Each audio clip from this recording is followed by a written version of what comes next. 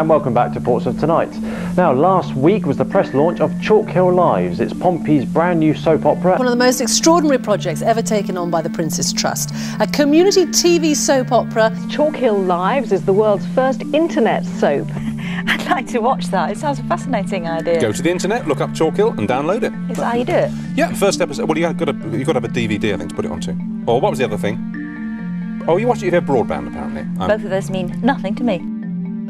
The establishment is eroding, it's all changing, and the internet is responsible for that. People would rather watch like skateboarding terrapins on YouTube. We're not watching the terrestrial schedule. I choose and watch at my convenience. My name's Steve Surridge. I was the executive producer of Chalkhill Lives, the community produced Portsmouth-based soap opera, which I created heavily influenced by the Australian soaps. I love life. I think we should celebrate life, and I'm kind of a bit concerned with UK media with that. It's all doom and gloom focused, and I've always kind of rallied against that. In the UK, in UK TV, I think we could be a much more sort of positive nation if television was more optimistic. I think what I did with Chalkhill, making it sort of audience interactive, where the audience could be within the show, I think that is inevitably the future of telly.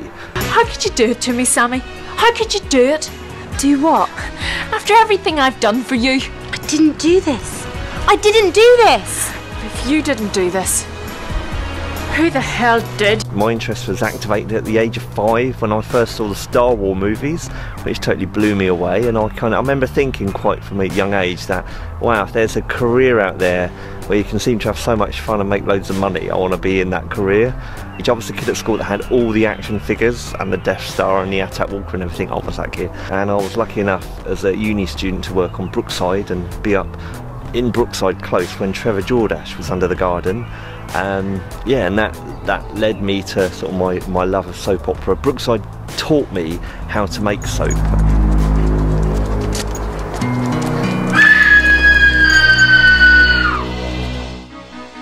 I didn't know if I could pull it off. I basically promoted this concept and got these people on board, and then we started making it, and the first few episodes were very ropey, but it did kind of look like a TV show. I think the only way you can ever learn about filmmaking is to do it yourself. You cannot read books, because so much goes wrong and there's so much compromise, but through that is learning as well.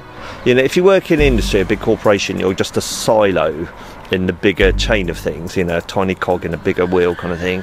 But when you're doing it yourself, you have to know about every cog, and I educated myself. I ended up training with Hollywood's #1 acting coach called Ivana Chabuk, who taught Brad Pitt and Jim Carrey, amongst others, and her whole approach to acting was that you focus the mind, so you're focusing your thoughts to create emotion, which then becomes the petrol for your performance. And so actors actually don't know what they're going to do in the scene, because the emotion is kind of what's driving them. And once I introduced that to the cast, oh my god, there was a massive shift. The change on the screen was massive. You could suddenly see, and I think that's one thing I learned, that with TV characters, you're reading their thoughts, so to speak. I think in drama they talk about subtext and the drama between the lines, and I think TV viewers can actually read the actors' thoughts. But it's tough. It was, it's hard to do. And also as well, I used those techniques because I trained again with John Truby, who's Hollywood's #1 script doctor as well, by doing Chalkhill. And again, the sort of the rise in quality level with storylining and script writing, once you sort of engage your mind in your own emotion and then start writing. We have a word with Selina Sharp. Mrs. Sharp is unavailable for interview. We're not interested in the knife incident. We'd like to talk to her about abandoning the boy in her care, Gavin Harvey. There's a very real chance that Gavin might never wake up. We were doing single camera drama, so what you had to do, you had to block the action and then film it from one angle, and then film it again from another angle, film it again from another angle, so it's constantly repeating the drama.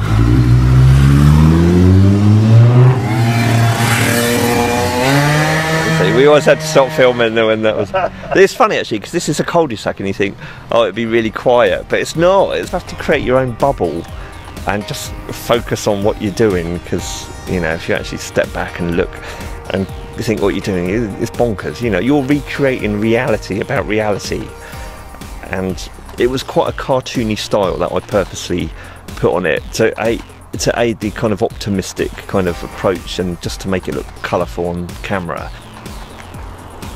Since doing Chalkhill, where I studied like sort of the mind with Ivana Chabuk, who was the Hollywood acting coach, that really opened the next stage of my life, and I've become a life coach, teaching positive mental health techniques. And I've also been writing another web-based drama called Scars, which is about students at university and them having to sort of confront who they really are. Watch this space. Chalkhill was the beginning of beginning of a big concept which is not dead.